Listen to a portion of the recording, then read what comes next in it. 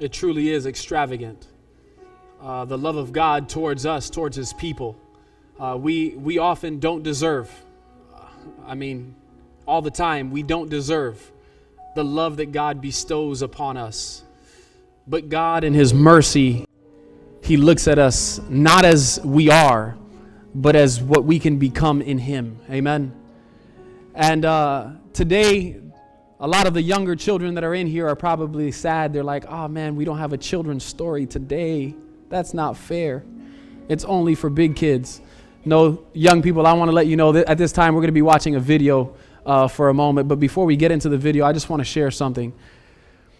You know, as a youth, as young people here in our church, we've been making this thing of living with compassion, actual, practical. We've been going out. And this past month, we went down to Houston, and you all saw some of the video clips of things that we did, not just this during this trip in Houston. There was a few other random pictures that were thrown in there as well, just for fun's sake. But church, our young people are determined to go and be the hands and feet of Jesus wherever they go. And I know that many of you who have accumulated youth are also being the hands and feet of Jesus. But today I want to encourage you for God to touch deep within you, and you can really fully commit to him and say, Lord, I want to be more proactive in really being the person that you've called me to be. You know, the Bible tells us in Luke chapter 10 that there was a certain lawyer who showed up to Jesus, and he stood up to tempt Jesus, and he said this in Luke chapter 10 verse 25, Master, what shall I do to inherit eternal life? And Jesus said unto him, what is written in the law? How do you read it?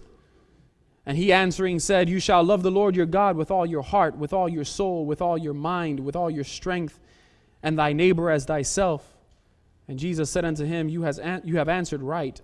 This do, and you shall live. The man, he was trying to justify himself, and he comes back with a question, and Jesus responds him with the story that we're going to see right now on the video. Church, God has called us to be people that live with compassion and are a blessing to those around us. Let's watch the video, and we'll get back to the message in just a second.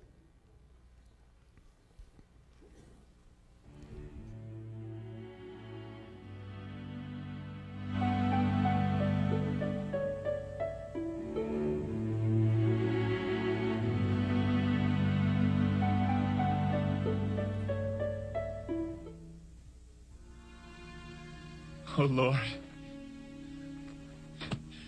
be merciful to my family when I am dead. Ugh.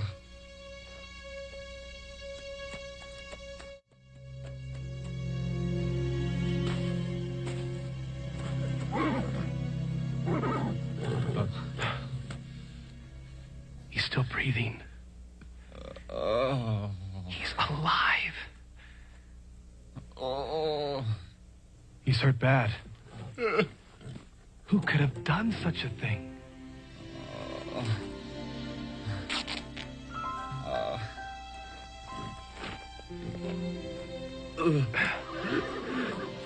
Thank you, sir. Thank you for stopping.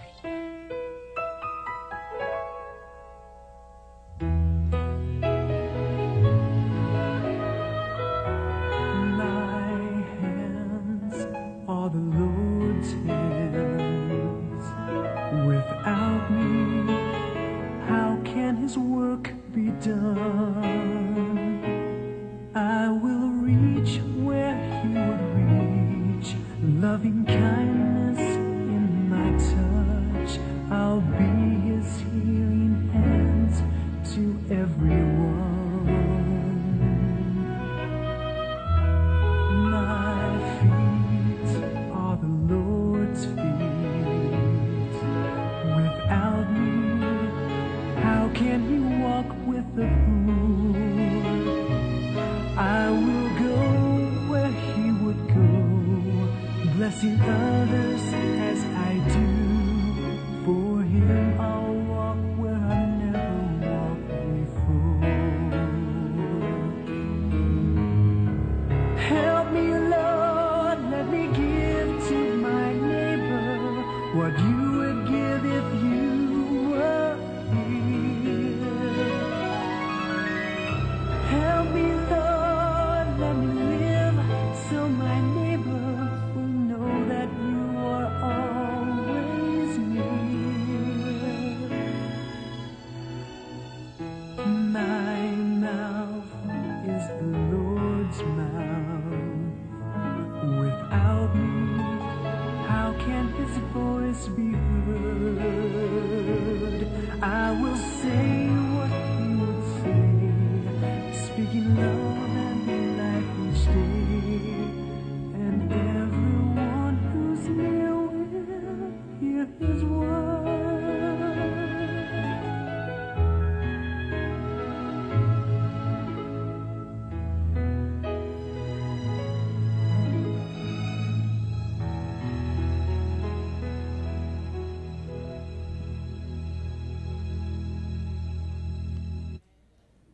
Church, that's exactly what God has called us to.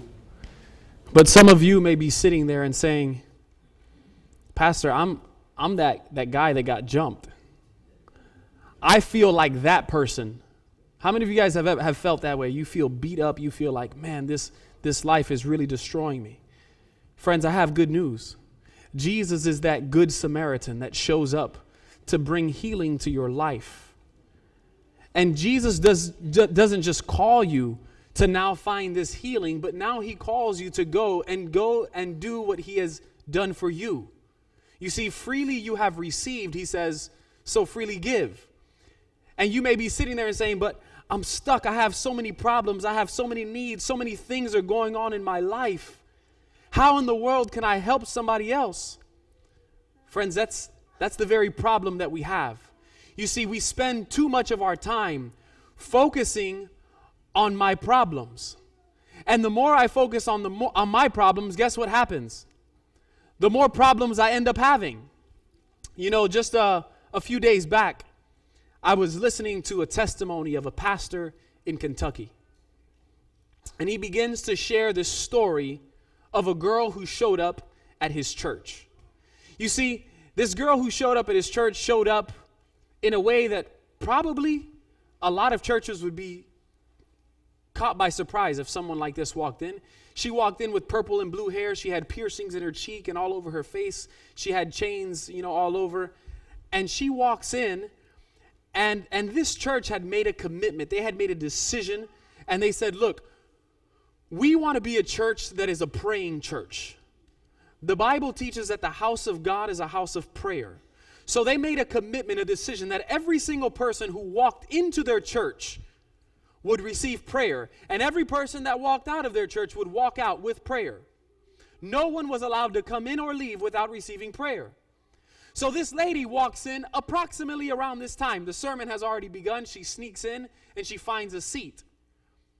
And then just as they're closing with the final song, she gets up and she starts walking out. And the pastor is sitting down and he's waiting to see if one of his members are going to stand up and go pray with the lady, because she came in, nobody prayed with her, and she was walking out and nobody prayed with her. And the saints were so busy in their singing that no one got up to pray for her. So the pastor, in the middle of the whole service, gets up and runs down the aisle. The people are like, what in the world is happening? Does he have to go pee or something? No. He's going after this lady. And he runs out. He goes out the back door. And when he goes out the back door, guess who notices him? That girl notices him, and what she do? She jets to her car. She runs as fast as she can go to her car. And the pastor takes off running, and right when she's trying to open the door, he puts his hand on the door and stops the door from opening. And she's like, I don't want to talk to you. I don't want to talk to you. He's like, that's fine. You don't have to talk. I'll do the talking. What's your name? And she shares her name. And she says, I don't believe in you. I don't believe in prayer. I don't believe in anything. God doesn't answer prayers. He had been preaching about prayer.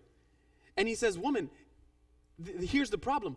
God doesn't answer your prayers because God only answers Romanians' prayers. He was a Romanian. And she's like, you're a crazy man. God doesn't only answer Romanians' prayers. God answers everyone's prayers. He's like, hold on now, woman, make up your mind. You just said that God doesn't answer prayers, and now you said that God answers everyone's prayers. Make up your mind. What's the situation here? She's like, no, God answers everyone's prayers, but God doesn't answer my prayers. He's like, what have you been praying for? She's like, I can't make it more than 2 hours without going back to my drug abuse. I've been praying and trying to stop doing drugs, but every time I try to stop, I go right back to them. And the Lord impressed this pastor to not talk to her anymore about prayer and to not talk to her about drugs. So he's sitting there and he says, that's your problem. She's like, what? He's like, you're doing drugs. And the more you pray to stop doing drugs, the more drugs you end up doing. Church, how many of us have ever tried to make a commitment to stop doing something? And maybe you decide, you say, you know what? I'm not going to have any more Dr. Pepper. Or I'm not going to eat any more Pringles. You know those chips, they're killing me. Once you pop, the fun don't stop, right? And maybe you've made that decision in your life. And you say, I don't want to do this anymore. But what happens is, everywhere you go, what are you noticing? You're noticing the vending machine. You go in the gas station and you see those Pringles, they're waving at you, you know? Like everywhere you go, you encounter the thing that you're not wanting to have. And then 1, 2, 3 days pass and you're like, man, I've been doing such a good job. I'm going to get a little can of Pringles, you know, like the small one. And then you fall right back into it. And the reason why that happens is because we spend all of our time dwelling upon the thing that we don't want to do anymore, rather than dwelling on the thing that we do want to do. So the pastor tells the girl, that is what your problem is. I've lived in that same situation. I've tried to give things up and I focus on it so much and I can't overcome it. So the lady's like, well, what in the world am I supposed to do then? He says, you need to give a Bible study. She's like, what? Give a Bible study? I don't even know how to give a Bible. He says, it's okay, I'll teach you. So he grabs a little Bible pamphlet and he hands it to her. He says, look, you go. And he gives her the address. You go to this house. You give this person a Bible study. All you have to do, knock on the door. When they come out, you say, look, I gave you a Bible study. God bless. And walk away. That's all you have to do. And she says, okay. So he gives her the stuff. She gets in her car. She drives off. 15 minutes later, she calls him back. She's like, I hate you. I hate God. I don't believe in any of this. He's like, what happened? She said, I came to the apartment, it's all gated, I ring the doorbell, nobody answers, I can't get in, I can't give the Bible study, God doesn't even want me to give a Bible study. The pastor was like, woman, did you pray and ask God to open that gate? She said, I didn't think about that. He said, all right, pray for God to open that door. She says, okay, they hang up. About 2 minutes later, she calls back. I hate you, I hate God, he doesn't even answer my prayers. He's like, slow down, woman, what is going on? She's like, God didn't answer my prayer. I prayed for the gate to be open and it's still not open. He's like, woman, you called me 2 seconds ago. How did you pray for this? She's like, I prayed for the door to open and nobody came. He's like, you need to pray until the gate is opened. She said, what? So do you mean I pray for 5 minutes and then the gate will? No. Pray until the gate is opened. She's like, so 15 minutes? No. Pray until the gate is open. She's like, an hour?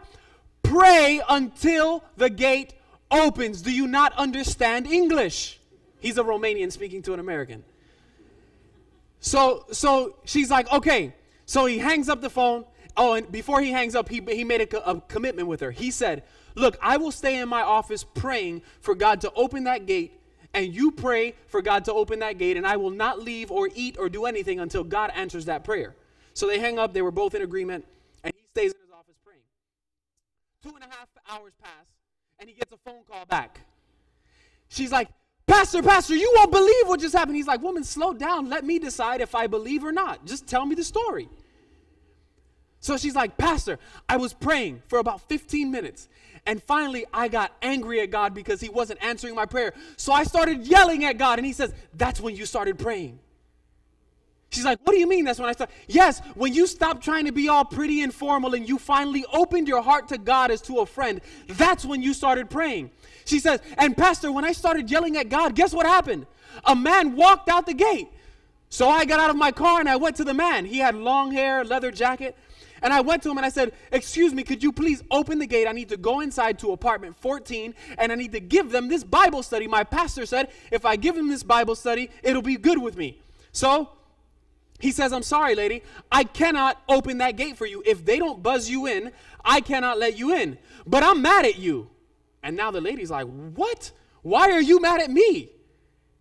He said, because I requested Bible studies and you never came to give me Bible studies. So she was like, well, I can give you this Bible study. I'll go back to the pastor, get another Bible study, and come back to apartment 14 and give them their Bible study. He said, you need to come with me. So she's like, uh-oh. So he grabs her by the arm, and they start walking together. And he takes her to his apartment. He opens the door. He says, you sit down right there. And she sat down. And then he said, you wait for me. And he walks out the door and leaves. 20 minutes pass by and she's nervous, she's scared, she has no idea what in the world is happening. She begins to pray for protection now. You know, God save my life, spare me. Okay? The man ends up coming back 20 minutes later with 11 other men. Long hair, leather jackets, all a biker gang.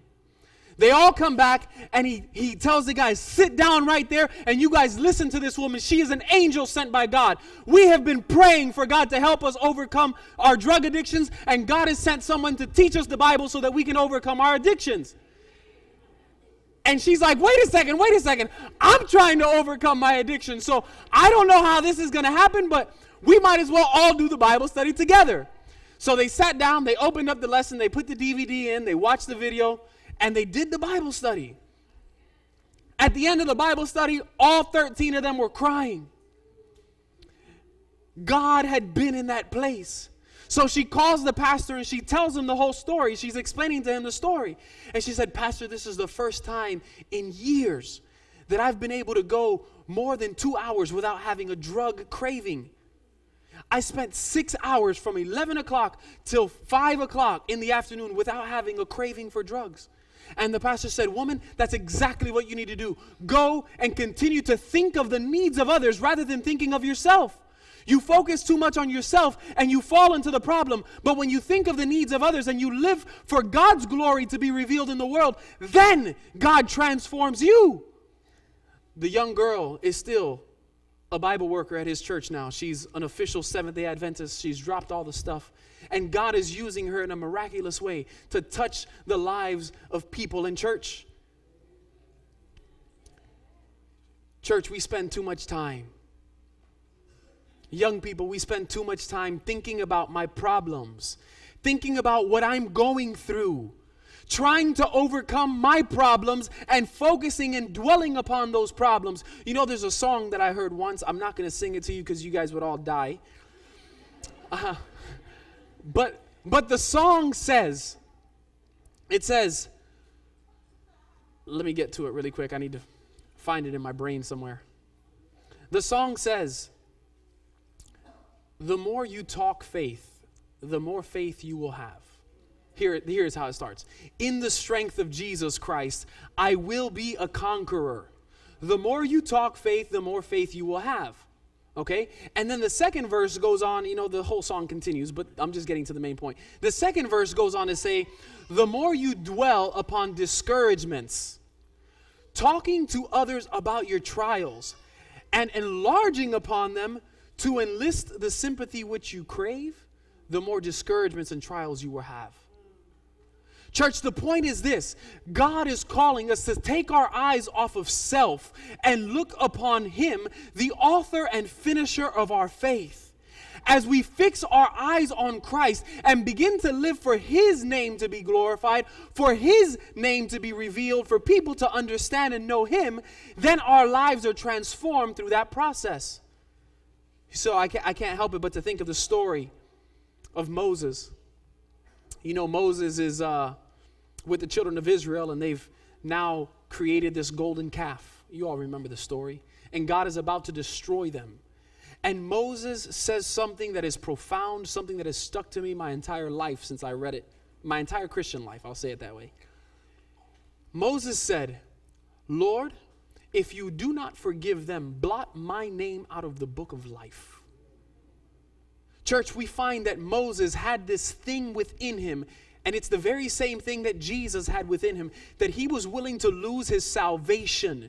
Jesus was willing to lose everything so that someone else could find salvation and find victory over sin and self. Church, God is calling you and I. He's calling young people. He's calling those with accumulated youth. He is calling us all to lose sight of self, give our lives completely to Him, and live for the blessing of someone else. Who cares if you're lost? Who cares if you don't make it to heaven? God didn't create you so that you could worry about you. God created you so that you could be a blessing to others, so that you could think of others. God's got your back. God is the most dependable person that you could ever have on your team. God's got your back. And God is calling us to acknowledge that, to lose sight of self and focus on the needs of those around us. You know, in Genesis we find that God shows up in the garden on the cool of the day to have dialogue with His creation, to spend time with them. The Bible teaches us, though, that our God is a consuming fire. The Bible teaches us that those who have sin, if they come before the presence of God, will be consumed by that fire.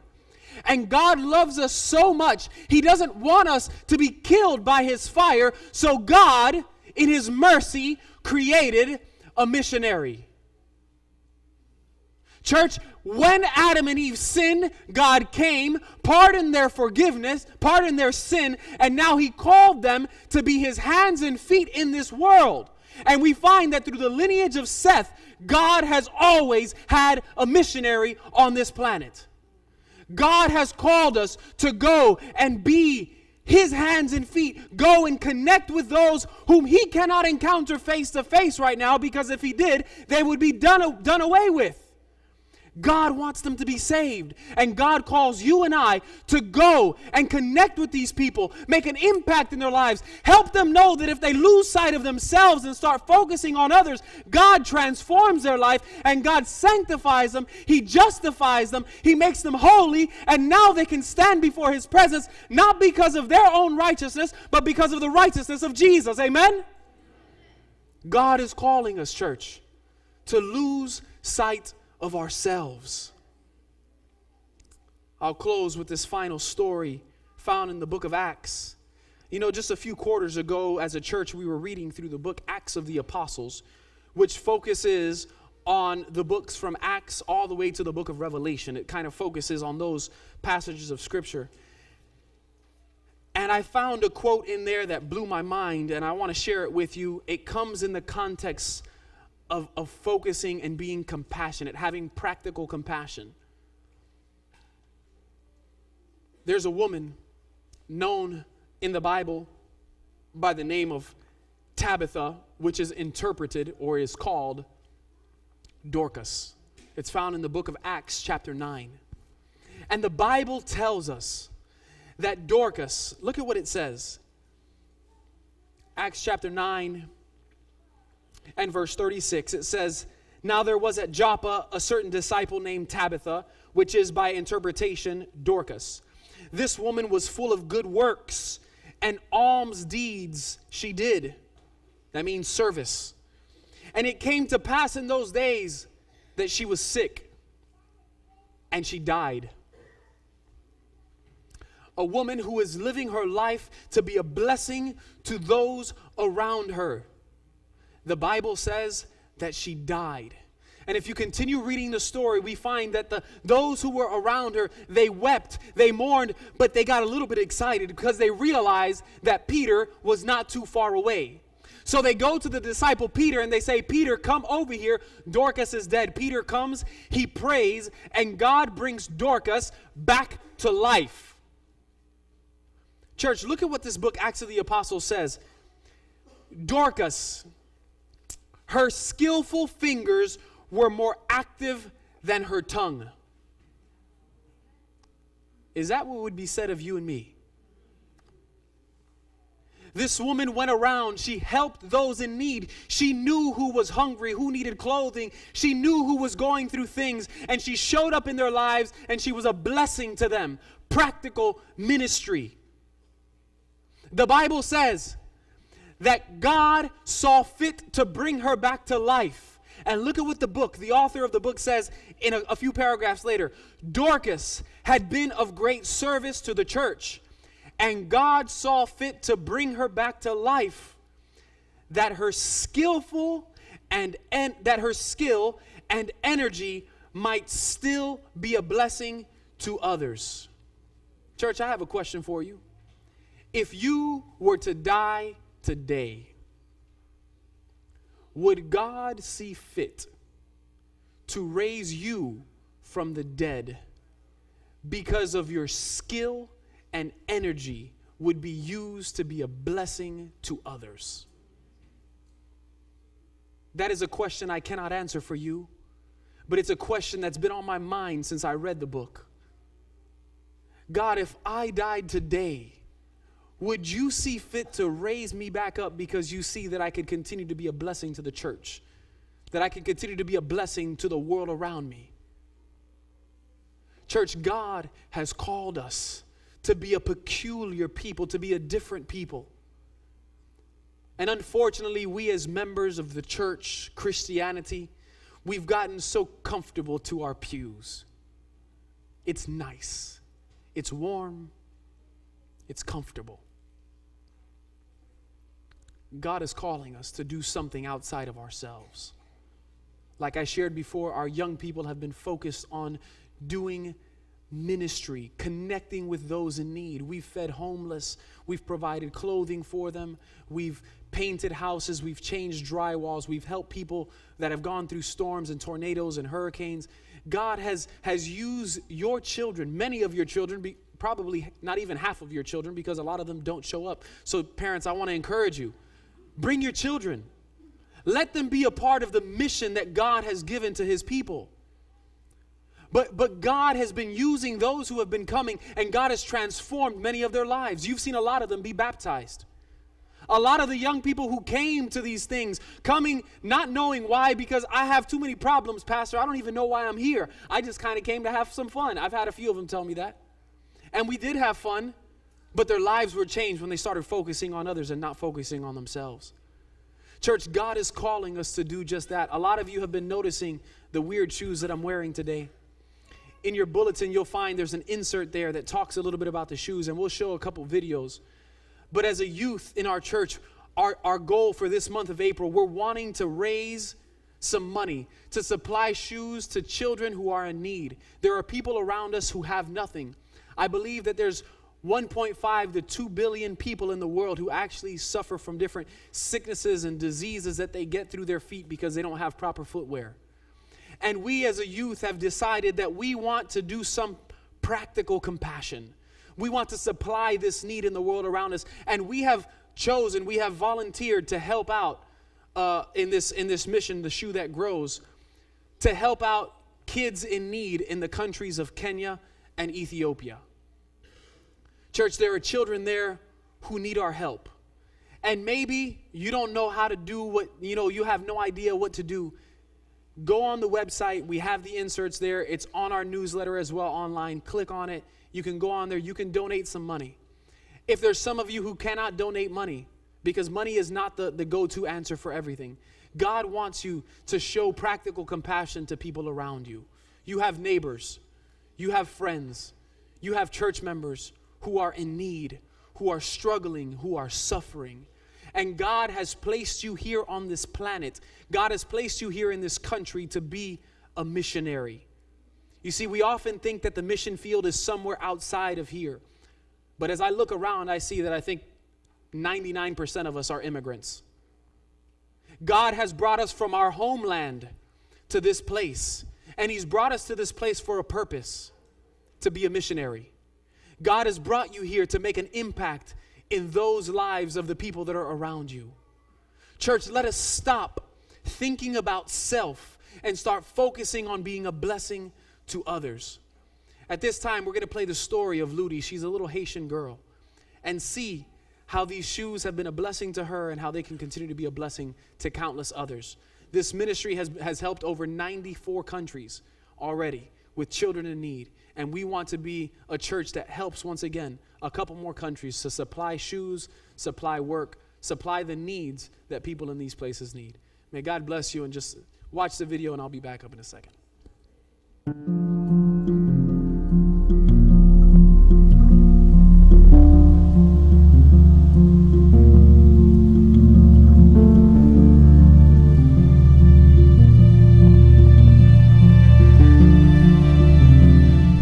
Ludi Pierre Toussaint is 12 years old. She lives in Marche Canard, Haiti, with her 5 siblings. Her dream is to one day become a teacher. Her family is very poor, and like most children in Haiti, Ludi faces many challenges, often eating only 1 meal a day. Shoes are another one of those challenges. Some years, Ludi didn't own a pair of shoes. Even when she had shoes, they didn't fit, or would wear out quickly on her 5-mile walk to school. Shoes are part of her school uniform, so she wasn't allowed to attend without them. The Shoe That Grows can help Ludi. With the Shoe That Grows, she can not only have her own pair of shoes, but a pair of shoes that adjusts and expands 5 sizes for up to 5 years. She can always have shoes for her school uniform, and she can always have shoes protecting her feet as she walks the many miles to school.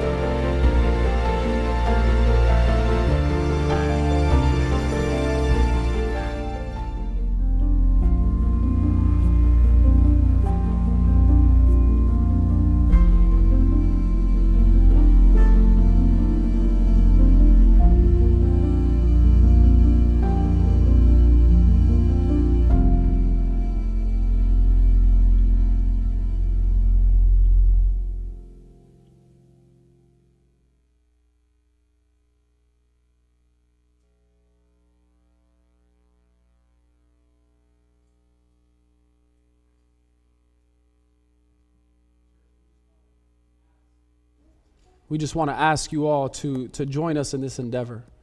We're trying to help kids that are in need, people that are in need around us. And it's not just something that we want to do abroad. We want to continue to make an impact here in our local communities. We've been going through a sermon series where Pastor Byron has gone through our church vision statement. We are a growing family, risking everything in Christ to forge friendships, to create disciples, and to transform our communities before Jesus comes. And church, by being missionaries, by doing the work that God has called us to do, we accomplish those very things. We create friendships with one another as we go out on the field and we work together.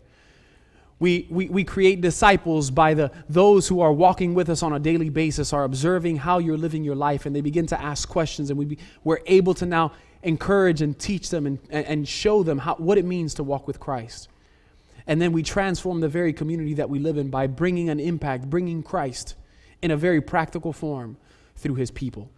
So church, join us as we go through and strive to be a greater blessing to the world around us. At this time, we're going to close with our closing song. The song team will come up.